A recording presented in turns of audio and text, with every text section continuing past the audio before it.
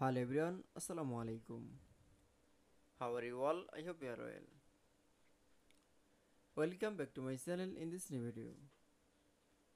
Today's video, how to remove outline border to shortcut key in Microsoft Excel.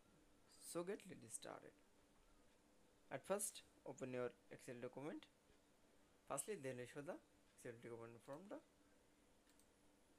outline border from the remove in Microsoft Excel in shortcut key.